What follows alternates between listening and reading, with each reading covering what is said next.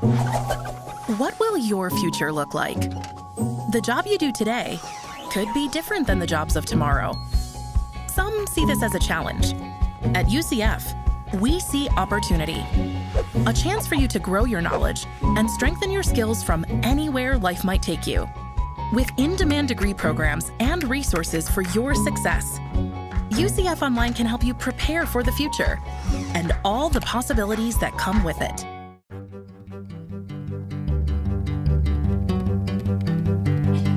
From the University of Central Florida's Center for Distributed Learning, I'm Kelvin Thompson. And I'm Tom Cavanaugh. And you are listening to Topcast, the teaching online podcast. Hey, Tom. Hey, Kelvin. How's it going? It's going well. It's another beautiful spring day in Central Florida. In lockdown? In lockdown, yes. I get to experience it briefly during the day when I go outside and eat my lunch, or in the evening if I take a little walk. I'll walk down to the mailbox and try to enjoy the beautiful weather we have. But yeah, I'm ready to be outside more than I am. Yeah. I mean, this whole remote work thing's interesting, but I got to say, I'm kind of looking forward to the day that we'll be back in the office, I think. It's a weird thing to say, but I think so. Yeah, definitely. Yeah, well, we are social creatures, right? Isn't that what they say? That's what they say. Yep. So I think right before we hit record, Tom, you said that you got new coffee. I did. What are you drinking? Well, it is new. I've been drinking some of the same stuff since we've been in lockdown, but today is it's a Brazilian Arabica, 100% medium roast, and it's from a company called Sea Bean Coffee Company, and it's in West Palm Beach, Florida. This was a gift from my brother-in-law, and cracked it out for a special occasion. So it's good. I'm impressed. That sounds like some legit coffee you got going on there. Yeah, it's brewed down in West Palm. I think they got bought by another local like shop or distributor or something, but I think they do their roasting there. Cool. Well, I hope you don't mind again, but I have also this episode as well thematically selected my cup of coffee today. It is very tasty. It is recently roasted single origin Guatemala, just right for the pour-over brewing method that I used a little while ago to make this cup of coffee. This coffee comes to me from Equator Coffee in San Rafael, California. And it was actually recommended to me by an online service called Trade Coffee, which is kind of cool because they match you up with coffees based on your preferences and your coffee behaviors, and they guarantee that you'll like your first coffee. So this is my first coffee, and I like it. So I really wish I could be sharing it with you, Tom, despite our coronavirus remote work. But I'll just ask, can you find a connection between my coffee selection and today's episode? Wow. I was thinking the same connection I had, and I'm sure this is not it, but that they're both not American. Oh. Yep, they are both not American. That's right. Yeah, and that is something to do with our episode today. That's true. But I don't know. Why don't you elucidate me, Dr. Thompson? So I'll give you one more shot at it. Right. So this coffee comes from Equator Coffee. Equator Coffee, mm-hmm. And they also have this matchup system that kind of is based on your own unique preferences and coffee behaviors. Gotcha. So yes, I should have been attending to that portion of the description. That's okay. All right. So yes, I do get it. All right. Equator. So mm-hmm. our guest this episode is from, down under. And he's going to talk to us about some really interesting online practices that use adaptive learning and match sort of needs with instructional content. So I get it. You are the sort of the Amazon recommendation engine of coffee, or the Stitch Fix where you put in your preferences and you get the shirts that you like, or however that works. That's right. Yeah. That's right. That's right. That's a good connection. So before we get into the specifics, I'll just say that a little preamble here. Back during episode 56, which was the last mile getting STEM online, we spoke about some of the challenges at UCF and elsewhere of STEM faculty embracing online and blended design and teaching. And we spoke from our vantage point as online education people, but we promised some follow-up from actual STEM faculty. Now, today's interview episode is related to curricular innovations in one of the STEM fields, engineering, but it is certainly not a direct response to episode 56. However, it does help us as online educators better understand some of the priorities and challenges of the STEM community. So just a little preamble there. So yeah, and if I can make one comment on that, what we've experienced in this remote teaching transition has, at least at our institution, probably the same elsewhere, inordinately affected the STEM community because they are most often teaching face-to-face, and we've talked about that before. But I think what you are about to hear in this interview, and we'll get to who I talked to in a moment, is a really great example of the difference between the kind of immediate remote teaching of STEM content as contrasted against the kind of well thought out, rigorous, designed online STEM content that could be done with, intentionality and planning and support. So that's the difference between maybe online learning and remote instruction. I think this is one example of that. Yep. So Tom, you interviewed Dr. Euan Lindsay during his visit to UCF during 2019. So do you want to tell us about our guest? Yeah, absolutely. I very much enjoyed the conversation and the visit that Euan and his colleagues made to UCF. So Dr. Euan Lindsay is Director of Engineering for Charles Sturt University in Australia, Down Under. Euan visited UCF to compare notes on an adaptive learning system that each of our institutions uses. But we were quite taken by the innovative approach to engineering that Charles Sturt University uses. And we'll link to his professional bio in the show notes if you want to know more. But it's probably worth noting that Euan Lindsay's PhD is in engineering education, and his dissertation research involves studying how students learn when controlling physical equipment remotely via the internet. I think that is very relevant. As you can see, he's a thoughtful guy. He's passionate about what they're doing, and they're doing some really cool, innovative things that I think a lot of us could learn from down there and at Charles Sturt. So, Tom, any comments you want to make in addition to that before we cut to the interview? No, let's talk about it on the other side and maybe reflect a bit. So through the magic of podcast time travel, as we usually say, right? Here is the interview with Dr. Euan Lindsay. Euan, thank you for being on Topcast. No, thank you, Tom. It's a pleasure to be here. So you are here in muggy Orlando, Florida, from Charles Sturt University in Australia. Why don't maybe you start by telling us a little about Charles Sturt and where it is in Australia, maybe a little bit about the size of the institution, maybe if there's any particular focus or mission. Yeah, absolutely. So Charles Sturt University is in regional New South Wales. So Sydney's the capital of New South Wales. It's a large city. It's surrounded by a mountain range. But if you go west of the Blue Mountains into regional New South Wales, you've got an area of Texas, same size as Texas. Not the same weather. It's very cold there right now, so I wouldn't say muggy. I'd say beautiful Florida. But we are the regional university once you get west of the Blue Mountains. Charles Sturt is a multi-campus institution. We've got 7 different physical locations. We were formed by the merger of regional colleges of advanced education, the teachers' colleges and things like that back in 1989. And so we have a very strong community engagement mission. We have about 45,000 students, I think, wow. But the majority of those are part-time students. A lot of them study online, or they're studying at the local campus because that's the only place that they can get access to education. And so it's very much Charles Sturt University or not going to university. Right.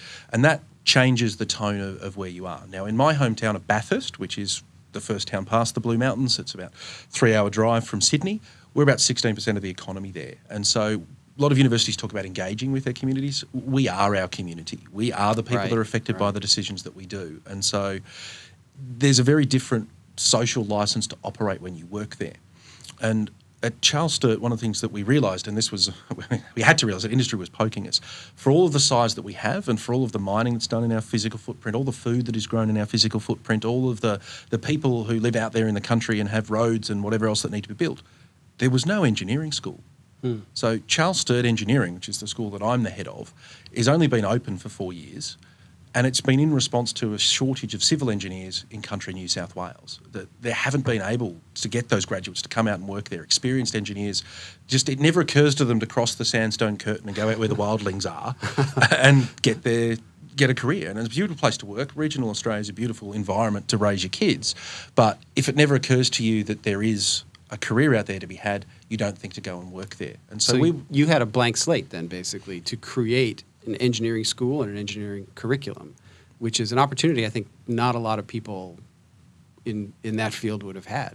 Absolutely. And I thought when they approached me and said, would you be interested in this opportunity? I thought it was an opportunity. What an amazing chance. I can build this without any of the baggage. What you discover when you get the blank page is it's actually an obligation, because everybody else is looking at you going, well, if I had a blank page, I could do all this stuff.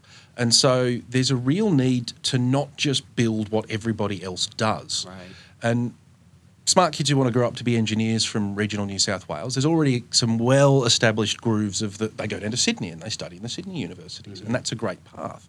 So if our degree was going to be the same as the ones they were already used to leaving the country to go and study, there'd be no reason for them to actually come and study with us.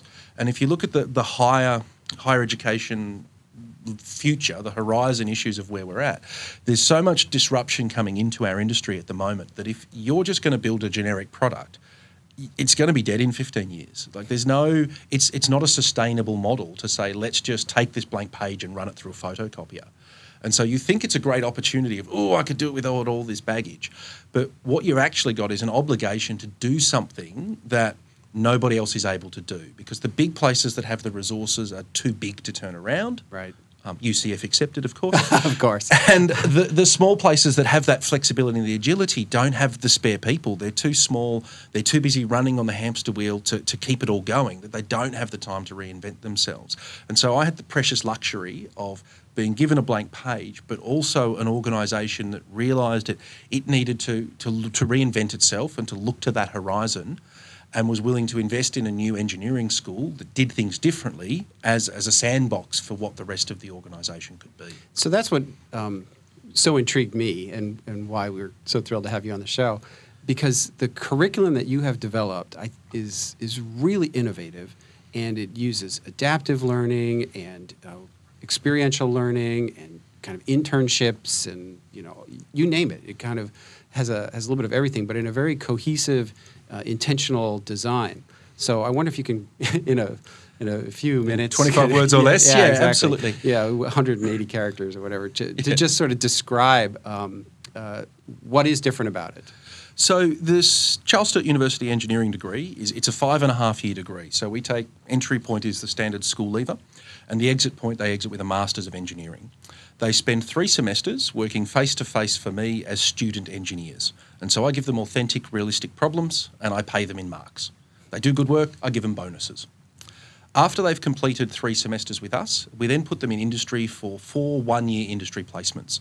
So they go out and work as cadet engineers in real engineering organisations. They do real work for real people with real jeopardy attached. Mm-hmm. They get paid real dollars, and then they build portfolios of those experiences and bring them back to us.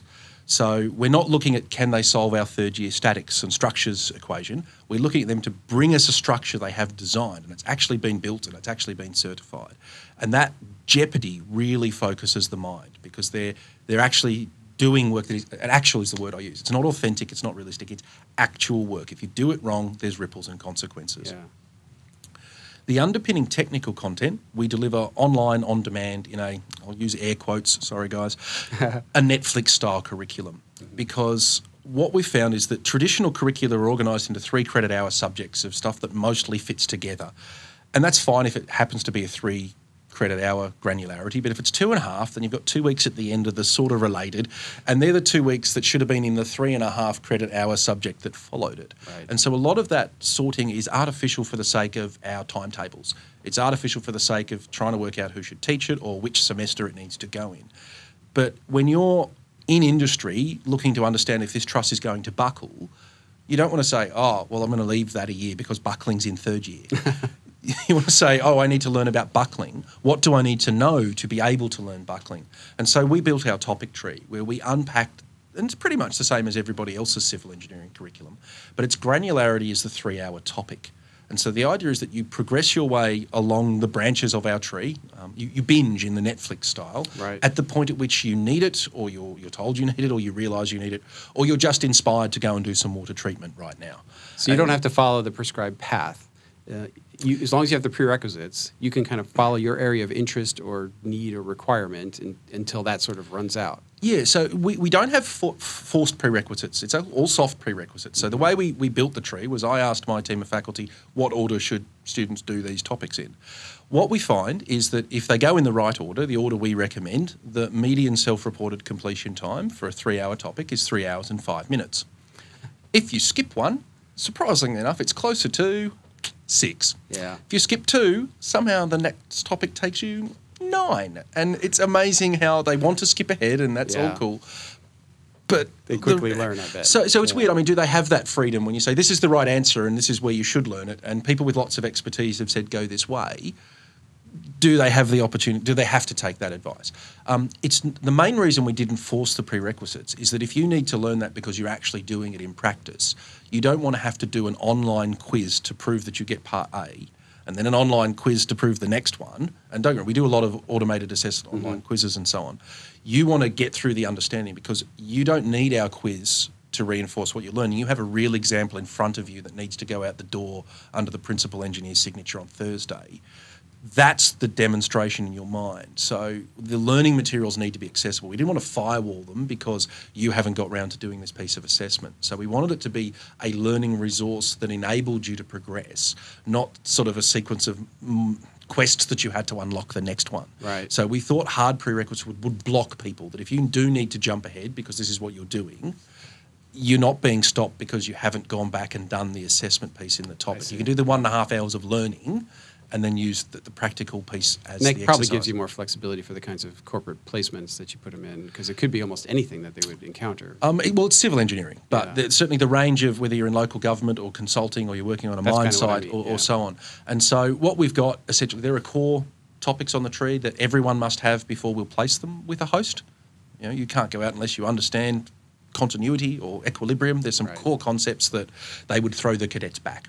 There's core concepts that every civil engineer must know, and then there's concepts that the structural engineers must know, there's concepts that the geotechnical engineers must know. And so there's much like a normal course, right? There is 3-point subjects that everyone must do. There's a core civil, there's core by discipline. But for us, we've broken it down to what would you actually deny them graduation for if they didn't know? And while Structures 3 may be the 3-credit hour answer, not all of that is essential for every civil engineer. Some of it is, and you can't get out without it, but then you have to do the other 4 weeks of that subject because that content's in there. So by unpacking it, we've been able to build that on-demand process. And what we're finding is they don't want 1 episode of design, 1 episode of circuits, 1 episode of materials, 2 episodes of maths every week. They want to binge their way up however many topics that are in the content area that they're working on. Yeah. And it's that realisation that this is more how they consume media. It's how they engage with every other learning experience. I mean, if they want to learn how to make a cake, they look it up on YouTube, they have a crack, they taste it, they call their mum and go, what did I do wrong? They don't go to BKG 201 Cakes in Modern Society and sit through 12 weeks of lectures with some thermodynamics and the ethics of free-range eggs. Yeah. They get into it, they do it. That's how people learn everywhere but at university. And so we looked at it and said, this model and talking at people thing isn't working anymore. It's never who we've really been as Charles Sturt University, but it's an increasingly untenable model. And so we need to get to something that is built around that practitioner identity, but also gives you that flexibility to add that bit of extra learning when you need it. So are you different at Charles Sturt University, your curriculum, or are there other disciplinary areas, other faculties or colleges that that are doing similar kinds of innovation? So we are different because we were set up to go and be different. We were set up to be on the frontier. What we're finding is that it is having an impact on the rest of the institution. If you know the concept of the Overton window, the range of acceptable thoughts, well, we've just made that wider. Yeah. And so the people who were near the middle of the old one are now pointing out at engineering saying, look what they do. what we want to do is actually very simple. And so I think our accounting degrees went cut back from 32 exams in 32 subjects to 28 exams in 32 subjects, because engineering has no formal exams. And so 28, it's nothing, whatever, approved, off you go. Right.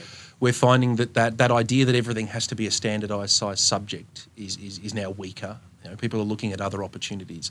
The new workplace learning policy has evolved in light of the way in which we place our cadet engineers on whole year-long placements that aren't just 12 weeks for the sake of the subject. And so there's sort of ripples starting to form. The challenge is that, again, even within the institution, we've got some very large colleges and they have some very large programs, and you want to be sure that you're not about to destroy it as you change it. You want constructive evolution. But they're looking at us and cheering us on because they can see things that they want to do. They can see dimensions of our program that will help enhance what they do in their contexts. Gotcha. So one of the things that seems to me that is required to kind of facilitate this innovative curriculum that you've designed, and frankly how we were introduced to each other, is because we're both using the same adaptive learning platform. Yeah, absolutely. So how critical is the use of adaptive learning in order to make this vision come true? It's essential. But there's many layers of adaptive learning. So, I mean, there's the big brother is watching you, tracking every key click and changes everything you see in response to that. We're not quite at that. We're adaptive in the sense of you can change whichever pathway that you need through your curriculum. And we're certainly... Well, and it's also non-linear. Yes, it's non-linear, but it is still a perpetually forward moment. I mean, you can go back and loop, but we don't... At this stage, we haven't evolved our topics to the point where if you make this particular mistake, it'll give you different feedback and things like that. Right. So those kinds of tools are things that we're looking to embed, and we're constantly overhauling the tree. But at the moment, our main goal is growing the tree fast enough to stay in front of our student engineers. But the analytics that we get out of understanding where our student engineers are going, that if you've been traditionally on a path of doing 5 topics a week and suddenly you're down to 2, there's something changed in your life. And so we can just nudge whoever it is that's mentoring your team and go, is Tom okay? Is he all good? He stopped doing topics. What's happened? And it's all good. Tom's happy. He's just been on holidays. Went off fishing for a week. It's great. So that ability to collect the data, I think, is there. We've got the groundwork for it, but we haven't got as much of that proactive piece. We've got the very passive responsive stuff. We've got that, here's a parameterized question with a beam and there's loads, type in the correct number, and every student gets a different version of that, and they can get feedback if they used a cos instead of a sine. But we haven't got I get the Netflix recommender piece in it that, you seem to be enjoying water quality. You should try flocculation as the next subject. Flocculation, look it up, guys. You can Google it. We'll put a link in the show notes. Thank you. So I think there is a lot of room to grow there. And this is part of why we're here at UCF, is that you guys are very good at that, providing alternative pathways through the content, but you're doing it at that traditional 3-point course. Right. So you've got 3-point courses that are bundled together that are very responsive to what the student needs today, whereas we've got that unpacked curriculum which is very responsive to what the student needs this month. And you've got a much more of a, I don't know if you would describe it like this, but it's much more of a competency-based sort of design. The curricular tree that you showed yesterday when we were talking covered about 2 years worth of content, but it wasn't, I couldn't tell by looking at that tree, okay, here's course 1, here's course 2. It was sort of the student could kind of make of it what they needed to.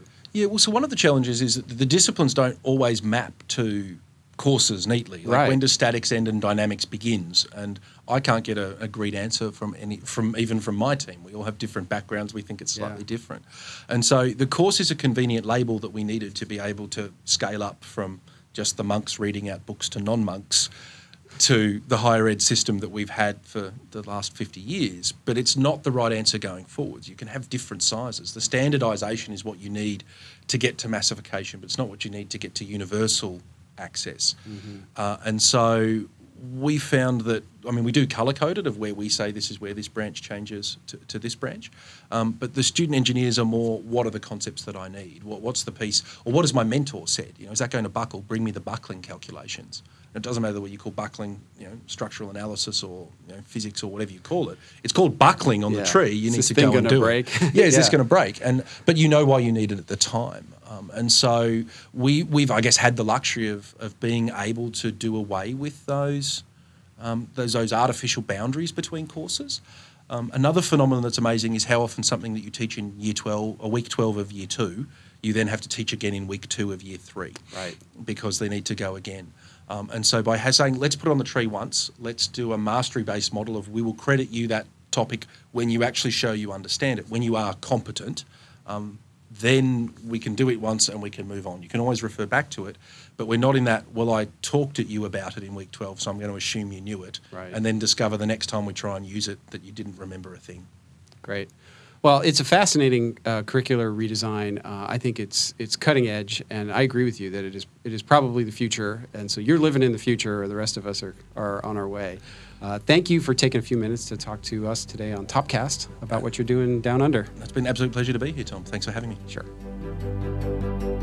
Well, that was your interview with Euan Lindsay. And Tom, that Euan's a pro. That's not the first time he's talked about this stuff. No, obviously not. But I still very much enjoyed the conversation. Learned a lot during their visit as well as during that conversation, and what they're doing there, I just think, is so innovative from a curricular standpoint, but also from just a pedagogical standpoint. Mm-hmm. This idea of what he was calling the Netflix-style curriculum. Mm-hmm. We've been hearing for years, well, why can't education be more like Amazon, where they kind of know what you want, or games, or other kinds of predictive kind of engines? And it seems like they're getting closer to that than anybody else that I've talked to in recent memory, where you can offer just-in-time, on-demand educational nuggets that meet a particular educational purpose. And it's non-linear, but by the time you're all done, you have everything that you need. And it's been applied in practice. I just think it's really interesting. No, I agree with that. But I appreciate his depth of reflection on that too, right? That you binge at your point of need, and that point of need could be you're told you need it, or you realize you need it, or you're just, I love his word, inspired, right? Yeah. But the idea of the soft prerequisites that you might be inspired, but if you don't follow the soft prerequisite pathway, you might spend a lot more time on it than if you did. So I thought that was really, really interesting. Yeah, agreed. They're doing some, as you say, interesting things down there in Australia, and good for them. The idea of having that blank page, what he calls that obligation to try something different, instead of just being another one of the crowd in a typical sort of engineering program. Not that there's anything wrong with that. We have that at our institution, and it works well. But to have the total freedom of movement to come up with something completely new and design it from the ground up as a completely new model, what an opportunity. How often do you get that? And they seem to be taking full advantage of it.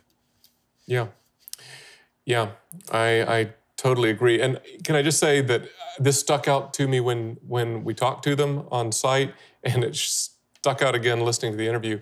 I love that phrase, with real jeopardy attached. You know, that job placement with real jeopardy attached. There's learning for you right there. Right. Yeah. If you're at risk of having your bridge fall down, that's real jeopardy. But as he was quick to point out, that there would be a senior, certified engineer that would sign off on the work.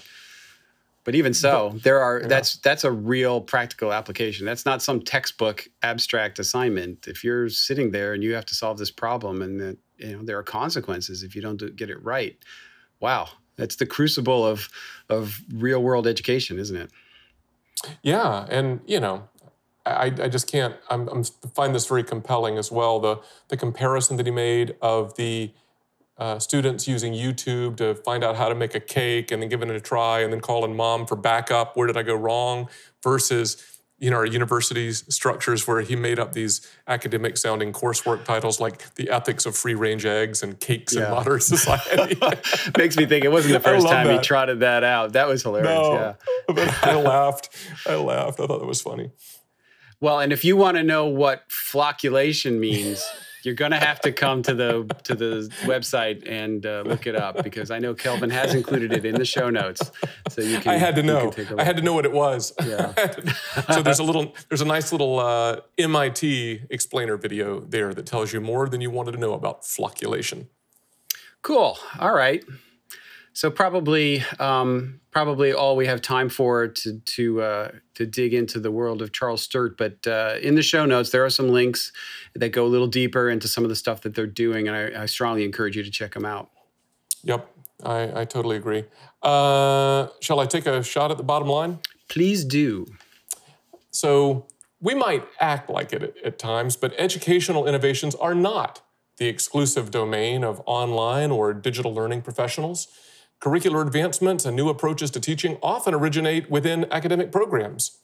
Understanding more about the unique needs of individual STEM programs might help us online folks identify ways that our online and blended approaches could help.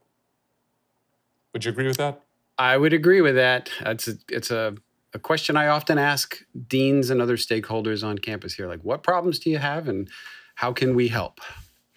Mm-hmm. What do you think, Tom? You think we got a moment for a plug before we sign off? Let's do it. I think we have a couple of seconds left. You wanted to give this plug? Sure. So Topcast listener Lisa Beach, who is director of distance education at Santa Rosa Junior College, posted the following recommendation on the Apple Podcast platform regarding our lovely Topcast. She said, "Many thanks to Kelvin and Tom for helping those of us who are in the field feel a little less alone in our work. It's lovely to know that they are there and so helpful to get their advice as well as connections to useful resources. Keep up the great work." Thank you, Lisa. That is very nice to hear. We feel a little less alone podcasting, knowing that you're out there feeling a little less alone. Yeah, for sure. It's a community. We use that word, right? But it really is. So that's awesome. That's awesome.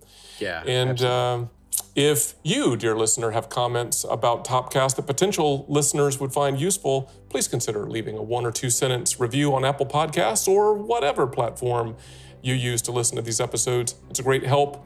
We might even read your review on a future episode. But if you have something to say that warrants a direct response, please email us at topcast@ucf.edu. And I should say the show notes you can find at topcast.online.ucf.edu. Well, until next time for Topcast, I'm Kelvin.